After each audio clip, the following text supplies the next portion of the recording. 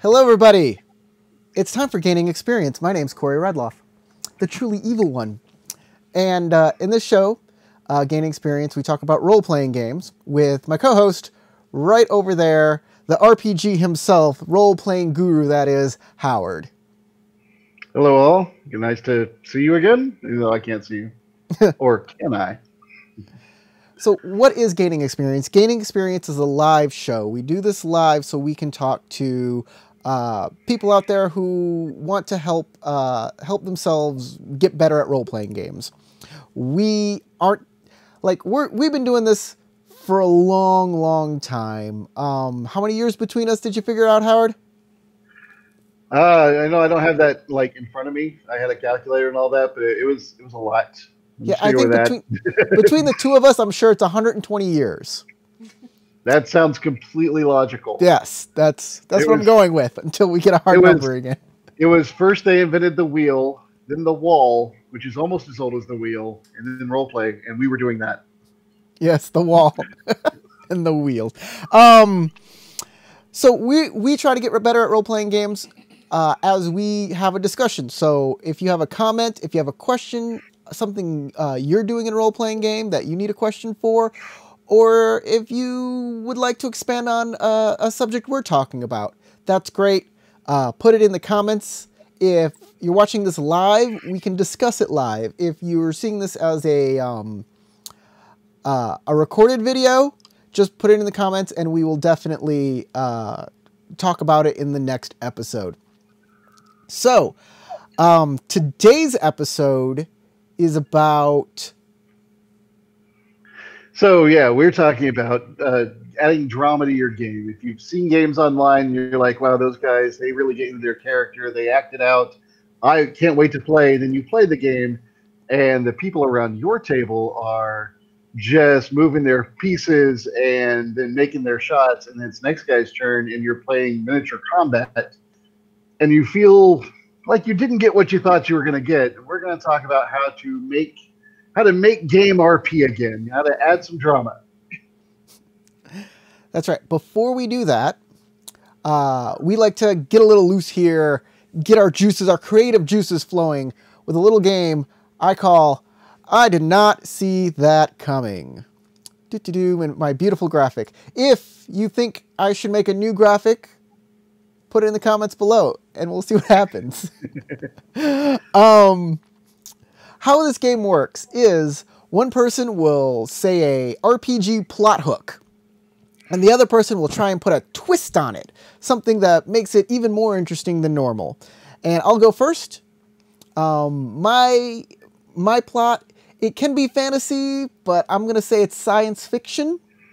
I'm inspired by Numenera for this plot line. And the plot is a village is sitting around a crystal. It's around a crystal. The village sprout out around this crystal that every year creates supplies for this village that last the village an entire year. This year, the crystal has failed to pulse and create the supplies. And the PCs are hired to find out what's gone wrong with the crystal. All right. You said it's a sci-fi plot? Yes. Right. So these people look around and they see that the crystal's not working. The village elders have been like, hey, you're the guys. Figure it out because we're hungry. So the PCs step forward and they leave the village for the first time, which no one has done. And they find out that their village is inside of a giant case. And whoever has been feeding them through that crystal is no longer coming by their case. They are inside of a very large starship. Or even better, the entire village has been miniaturized and inside like a gerbil cage. And there's Brainiac with his little miniaturization ray. Yeah. The battled city of Kandor. All right. Do you want to do another one? Want me to go first? Yeah, go ahead. Go next, I should say. Not first, obviously. All right. Going back to the fantasy themes and D&D and such. Your party has just recently saved the city from the attacking goblins, and you are being awarded your little medals of honor. You are the heroes of Bluest, because Greenest is from another game. And here you have Save the City. Everyone is praising the heroes when these people come forward and they are upset because it turns out that the goblins that you have just defeated were actually the neighboring town, and a spell was cast making you see goblins when it was really just regular people that you have been fighting. Uh, Now, these people want reparations for your attack on what should have been your neighbors. Wow. That's already a twist in there. Okay. Now, I guess I'm not gone too far, but let's see where you take it. Okay. So, the neighboring town was made to look like a goblin village, and these guys want reparations. Well, the easiest twist would be that that they were actually goblins all along. There's a simple solution, and yet. But let's go even further than that. These people who want reparations for the Goblin Village are actually the evil people who made them look like goblins in the first place. And they did it for a ransom. And now they're not getting paid and are pissed at the PCs and are trying to extort them for reparations for killing the town, hoping to prey off their guilt. There you go. And remember, the point of these games is just to help future DMs or current DMs just look at whatever situation you're currently running with and take a step back and go, all right, I see where I was already going, but what if I look at this with fresh eyes? What could I do differently? And would it be better or different or more fun for the players? If you want more plot ideas, I have been posting a plot hook every day on my Facebook and Twitter feed. So if you go to @TrulyEvilBob on either of those, you can see a whole list of different plot hooks. Absolutely. Give him your money if you can afford it, because he works really hard and he has a lot of great ideas. Oh, yeah. I also have an adventure that I wrote. Yeah. Look in the description, and there's, and you can buy an adventure called The Sunken Fortress. But the Twitter. Forgotten Fortress. the Twitter is free. You can just grab all of these plot hooks right from my Twitter. What? Free? You madman. I know. I'm crazy. So let's get to take advantage of him.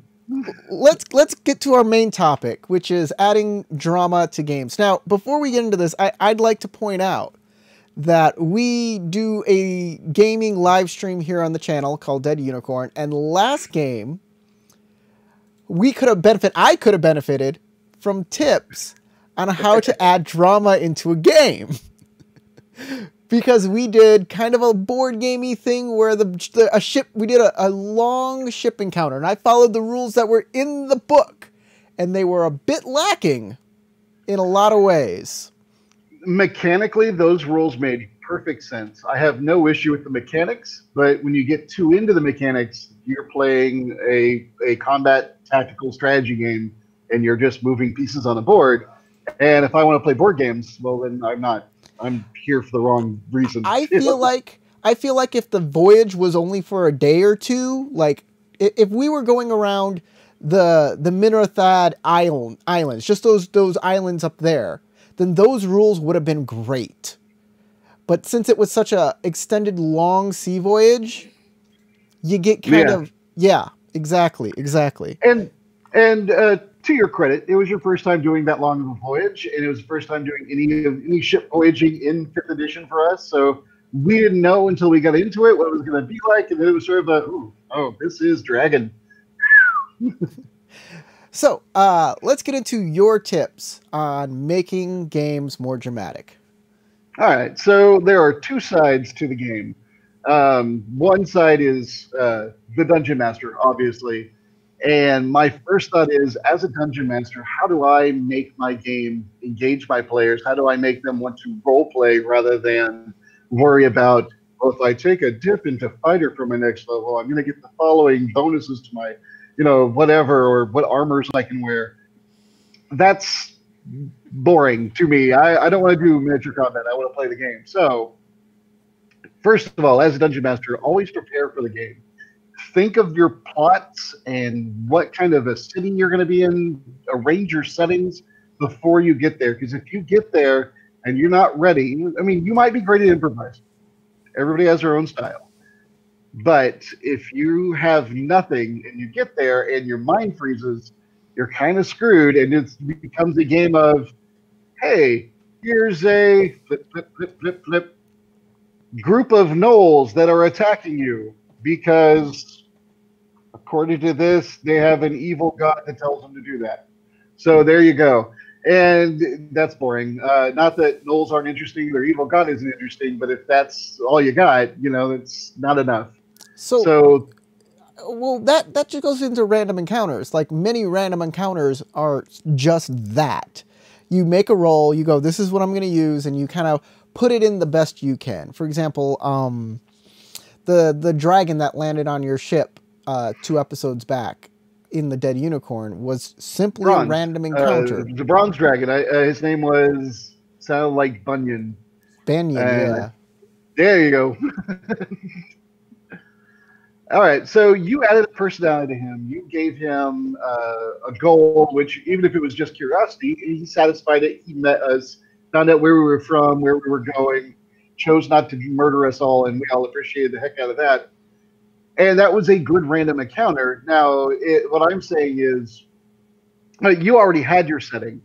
You already knew what the basic plot of the plot was before the random encounter came up. And that's exactly what I'm saying. If you have prepared, even if you don't have anything specifically prepared for the long voyage, they're on the boat. You've already given them the boat. You've given them the direction to go. They know why they're going. And then you're like, well, let's spice up the voyage. Let me go to my random encounter chart and throw that in there. You have enough background information that you don't have to work too hard to make this feel like it was always a part of the story. And for all we know, that dragon is now a part of the story. Maybe you have 4 more encounters with that than you planned, or maybe later on when you get bored, you're like, I need to spice this up. Hey, where's that dragon? Let's put him here. And that is something you can totally do. But all of this requires you to prep work. Have the setting, have a goal for your party, and make sure you know what they're up to. And that goes to my next thing. Each player has created a character, and on it are the flaw, the ideal, the personality trait, and most importantly, the bond. It doesn't seem like it'd be most important, but it's the one that's not about them to role play. It's about you to bring up. If my bond is, I wish to become powerful enough to go rescue my family who was taken from me, or if my bond is, I wish to become a great warrior so that I can better protect my people, my village, or if my bond is, I would like to end slavery because the oppression, be oppressed. Well, then as the dungeon master, you look at the character that I've just described and say, all right, well, I could make someone who knows their family show up, and that makes you go, oh, hey, I want to protect my family. This guy knows my family. Maybe he has news that my family's in danger that gets me more involved in the plot. Or maybe he is in danger. He's an old family friend. Or maybe it's a member of my family who's in danger. Same with the village thing. And if I have a thing against slavery, show a guy with some slaves. So I am like, oh, that guy's got to go. And if you make him one of your big bads, or at least a minion of your big bad, then I am engaged in going after your plot, because I have a personal vendetta now against your big bad evil guy, which is BBEG. Is a big common acronym that they use. This is why a lot of people like, a lot of game masters like people to give them written histories. And that can be kind of a double-edged sword, though. You could get like thick, big histories and you never read them because they're so big. I would say, hey, if you're going to give me a history, 2 or 3 paragraphs is tops. Just hit the marks. Just give me the broad strokes. And yeah, if you give me that, I will attempt to put them into a game as much as possible. And it's very important. Like, family is such an in. And when somebody doesn't give me a history, I will start putting stuff, like, I'll just start making up their history and put stuff in there. I'm like, your mom is in town. What? Huh? What? How do you know my mom? I never wrote that down exactly. You didn't write it down. That's my job now. And as long as your players are great with that, you are all good. There has to be a certain amount of trust between the dungeon master and the players. Otherwise, you end up in a situation where the dungeon master just keeps making up people, and you're like, ugh, now I have to, what's my third cousin? What is the deal with you, dude? Oh, I just like killing off your family members to keep you involved in the plot. That becomes weird. So, you do have to temper that a bit. And Corey does. Don't misunderstand. He's a good dungeon master. I'm just saying. In general, I don't kill anybody's family, though I will put them in mortal danger. I had to think about it. I was like, I know it's danger, I guess. You don't normally kill them off. I have had the reverse, though. I've had a storyteller, because it's a vampire game, a storyteller who would ask you about your character, and if you made the mistake of naming that you had any family member at all, the game would start with that person slaughtered to get you involved in the game. I had a character who literally was an not elderly, but old vampire. He'd been around for a couple hundred years, so he didn't really have any mortal family. He had a dog. And so the game began with my neighbors poisoned my dog. Like, seriously? You're murdering the dog? Thanks, Sean. If you ever watch this, that's on you, sir. That's on you. So how do you get more quiet people to role play and not, All right. There's that actually. There's actually 2 kinds of people who don't role play very often, and that's either they're quiet and they kind of sit back and they don't want to get involved, or they're like really crunchy rules people.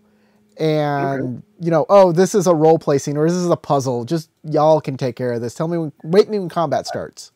So I have 3 kind of solutions for that. The first one I already went into, which is look at their character, find their bond, the thing that they're supposed to be. They put on their own character saying they wanted to jump into combat for this.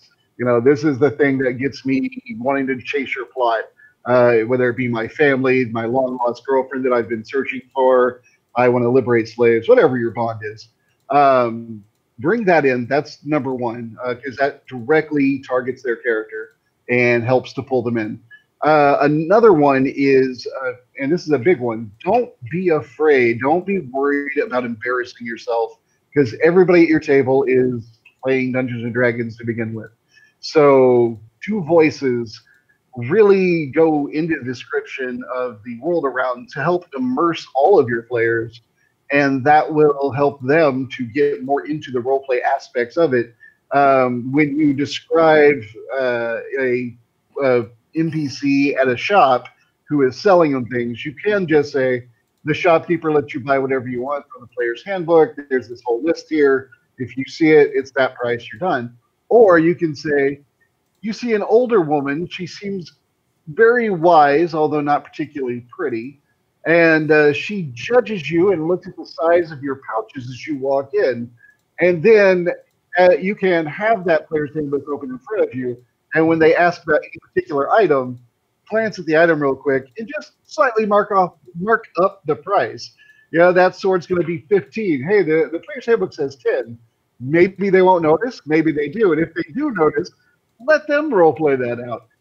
Just it makes the game more immersive, and it helps draw people in. And my third, and this seems almost counterintuitive, but my third bit of advice after you have done your voices and done all your description, made the world immersive, is don't push too hard. If you have a player who is enjoying the game, who is not complaining, but is not actively engaging in role-playing a flamboyant, musketeer or whatever, not swinging from chandeliers and killing the bad guys, it's entirely possible you have a player who is enjoying the company, and your pressure could turn them off and make them leave. So give them time. I'm not saying don't try to engage them. Absolutely try, but don't push too hard, or you're going to make them retreat and possibly leave your game altogether, or just never engage. So you have to also be patient. That's my third bit of advice from the semester side. So on the shops, there's a good example in my last in the last episode of the Isle of Dread, Dead Unicorn, with Thelford and Sons. That just makes me laugh because if you watch that particular stream, every time he said it, he accidentally said Phil Drid, which is literally my character's name. Yes. And it's confusing to me because I'm like, I don't have a shop or sons. And then from there, we also made the Sanford and Son jokes, and I personally was humming the tune from the old show. Sorry. Yeah, I tried to make that shop really come alive and really feel like something that was real in the world, that the PCs had to think around this problem of how to buy stuff from Thelford and Sons, because you couldn't actually just walk in and buy stuff.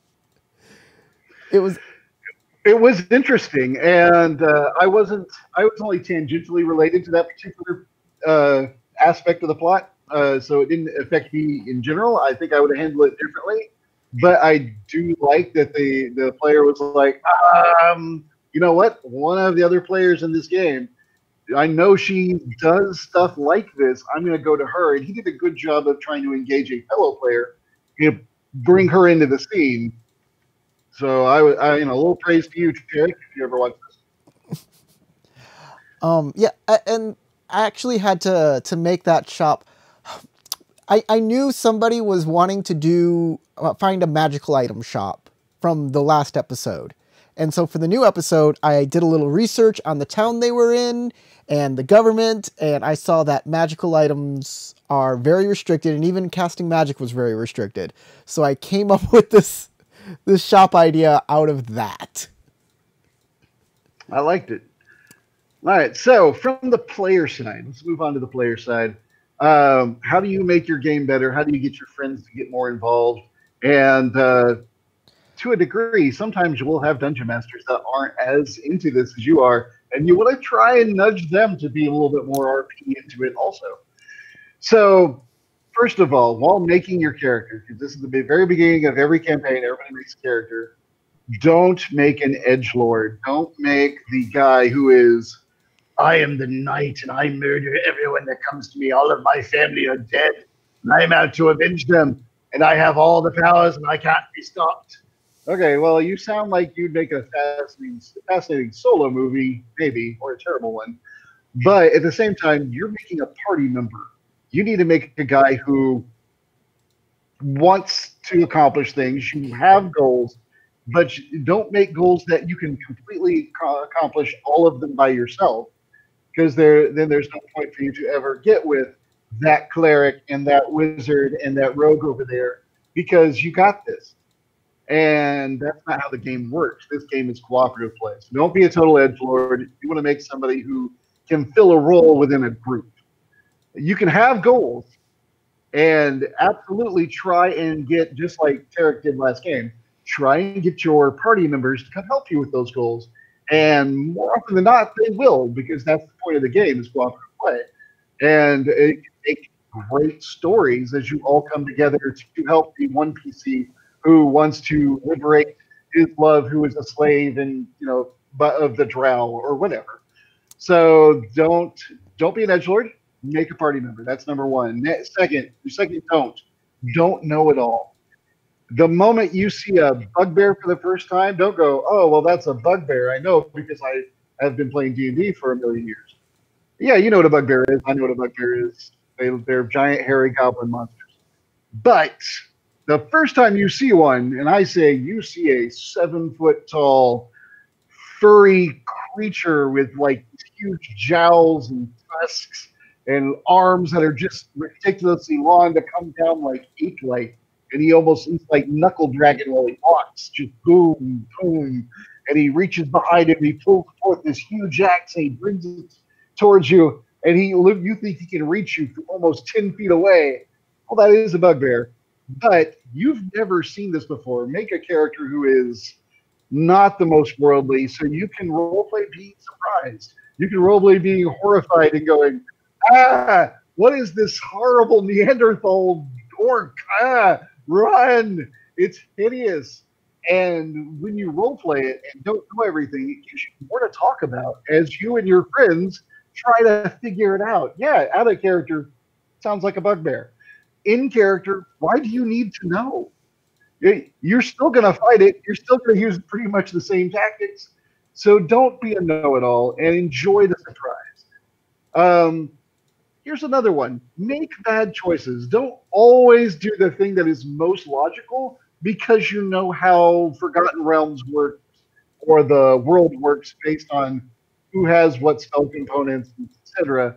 Occasionally, leap at a guy that you know you shouldn't leap at yet because, well, my rogue is here and he would have surprise if I just wait. If you don't know that, take your leap. You two can work that out later. It will be a growing experience. And next combat, you'll go, hey, I'm going to hold this time. And I eyeball the rogue. And the rogue gives you that no and wink. And then he gets his shot. And the game becomes even more immersive and fun. So don't know it all. Make some bad choices. Definitely don't be an edgelord. Those are the don'ts. For the stuff you do want to do. And I'm sorry, Corey. Am I talking too much? No. Please go on. I really liked your idea though of bringing other people in if you're a player and you need something done. I remember one time I was playing in a group of relatively new gamers, and I suddenly turned to another player and I was like, "Hey, could you help me out with this? I don't have this expertise." And they looked at me like, "Wait, what?" Like it was a new novel thing to ask another player for help. It's great. I love it when that occurs. All right. So the next thing I want to say is look at your sheet like it's not a pile of numbers. And I think I might have touched on this earlier, but when you're talking about like leveling up, if your character is a true Whoa. Well, I don't know what happened to Howard. We'll get him back as soon as possible, everybody. Woo. Shoot. What do I do to get him back? Wait. No.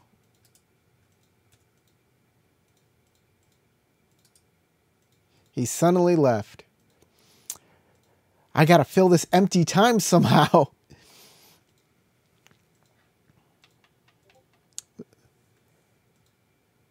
Well, you know what? We're going to end the episode a little early. It's time for the end of the episode anyways. I want to thank everybody for watching. Please support the channel. Watch this every Wednesday night at 6 o'clock at Pacific time. And watch our other shows. Dead Unicorns on Tuesday, Cyber Samurai is on Saturday, and I am coming up with new stuff all the time, and new things should be coming down the pipeline very soon. Check out my adventure, The Sunken Fortress, and we'll see you next week. Thanks for watching, everybody.